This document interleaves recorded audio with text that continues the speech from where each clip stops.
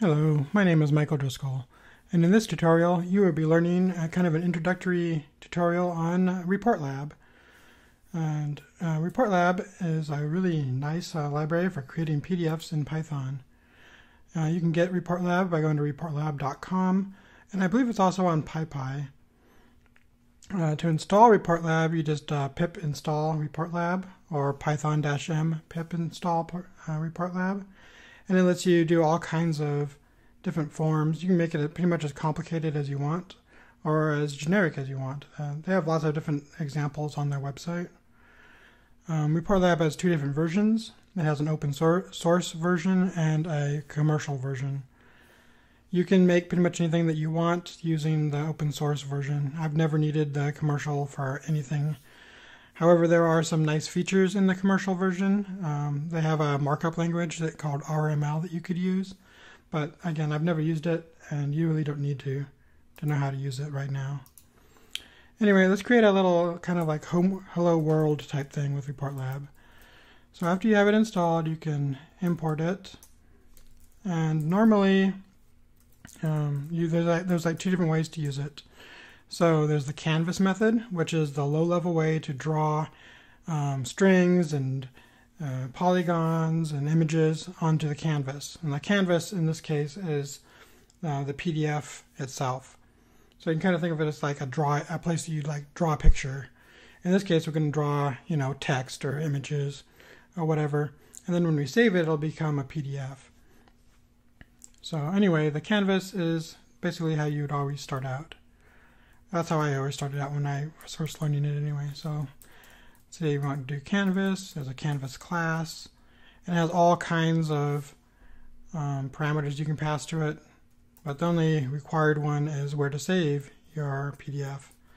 So let's do hello PDF.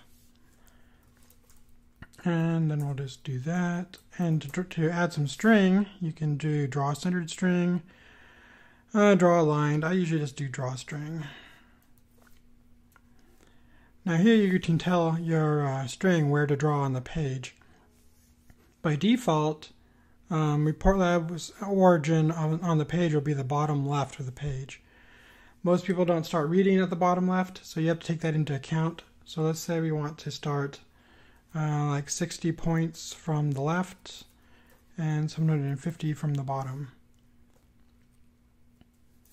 You kind of get a feel for this after you've done ReportLab for a little bit. You'll start to realize what your limits are. So we'll just print that string out to it, and then we'll save it so we can see how it looks. All right, we'll call this hello, and then we'll run it. There won't be any real output, but there will be a hello PDF. And you can see it put it on there as a welcome to ReportLab. So that was easy, that's cool, but what's not obvious is that ReportLab defaults all of its PDFs to an A4 layout. So if you're used to using the A4 page size, that's fine, but if you're in America, you're probably going to want to use the letter size. So let's do some more. Let's go ahead and change this a little bit. And we'll change it to use a different page size. You can import letter. Okay, let's go ahead and grab that quick. Make this text a little bit bigger too while we're at it. Let's put this down here. And let's see what this is. Okay, so letter size is 612 by 792, and this measurement is in points. So there are 72 points in an inch, if that kind of helps you visualize what this means. So 72 point, 8.5 by 11 is 792 points, or 612 points by 792 points. Anyway, that's kind of how that works. I just want to make mention of that. So let's change our page size to letter. And let's do something a little bit different this time. So if we want, we can kind of play around with the fonts a little bit. You can set your font to something else. ReportLab comes with a lot of the default fonts like Helvetica, Time Roman, Courier, and a couple of others. You can also use TrueType fonts, but you'd have to use a slightly different method than set font to use TrueType. I'm not going to go over fonts in this particular tutorial, but this is how you set one of the default, I believe there's 8 fonts you can choose from in ReportLab. So this is one of the default ones. We'll bump it up to 12 points. And then we'll draw this. And then I think we'll just change this to Courier, if I remember how to spell it. And we'll set this one to 14. Let's grab that. And we'll drop it 30 down. Let's try running that and see what we get. Oops. There we go. So the top one is Helvetica and the bottom one is Courier. That didn't change the font as much as I thought it would. So let's go ahead and bump it up to 24 point and see how much bigger we can make it. There we go. That looks more drastically different. Okay, so as we mentioned, this is 60 points from the left and 700 some from the bottom. Okay. You know, just drawing strings is kind of boring, so let's go ahead and draw some lines to make it a little bit more interesting.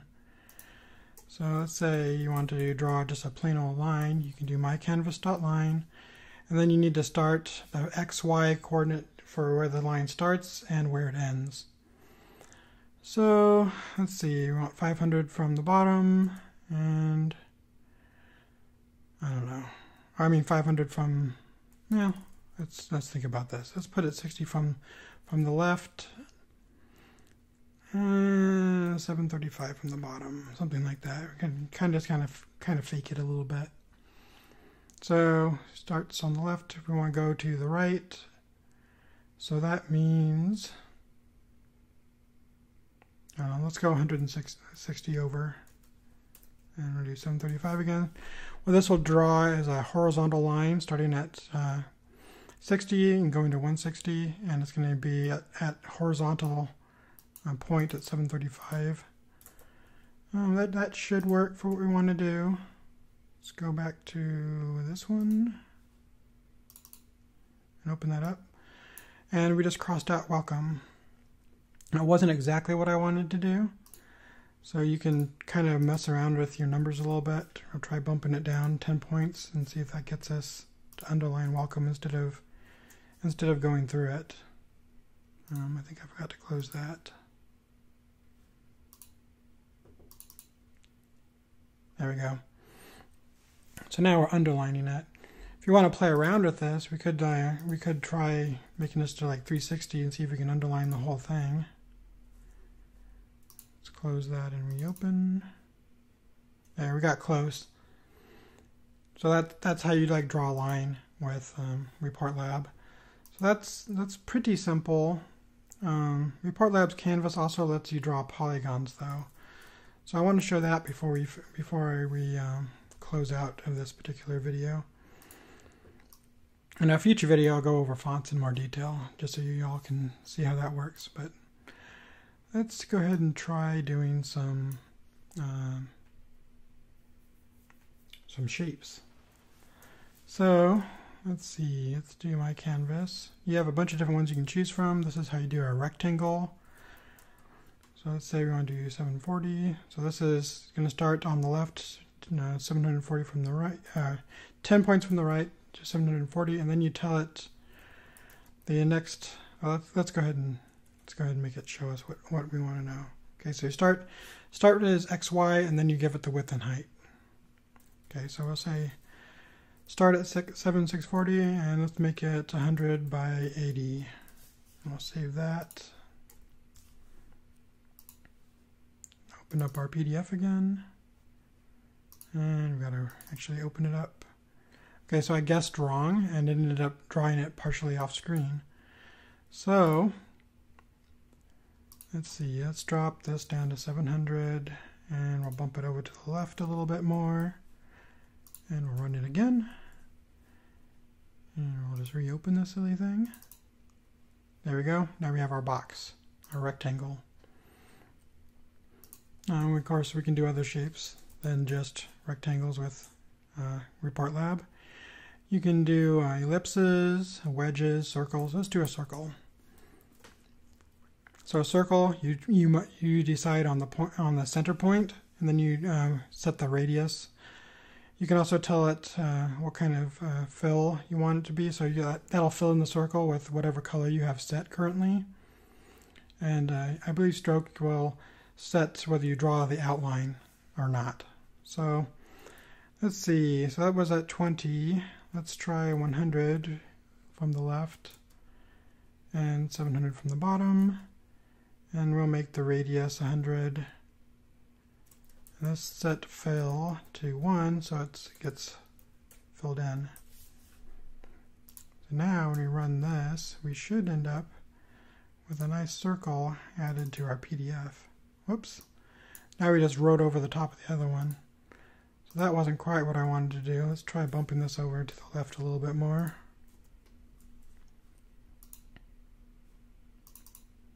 There we go. Now it's bumped over where I want it. 100 seems to be a little too big, so I'll drop it down just a smidge.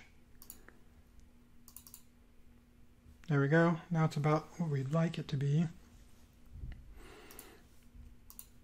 Let's see if we can mess with the colors a little bit. See if I remember how to do that. Let's see. I can set dash. Let's set the fill color to something else. I honestly don't recall what this takes for a color. Let's see if it's a CMYK.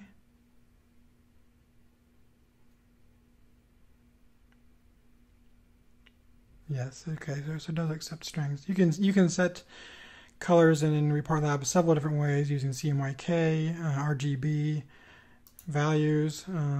We are going to try just doing green and see if that works without having to go look up the documentation. Let's see if I got this right. Okay, so I didn't complain about that, so that's good. Let's go back over here. There we go. So now we have a green circle.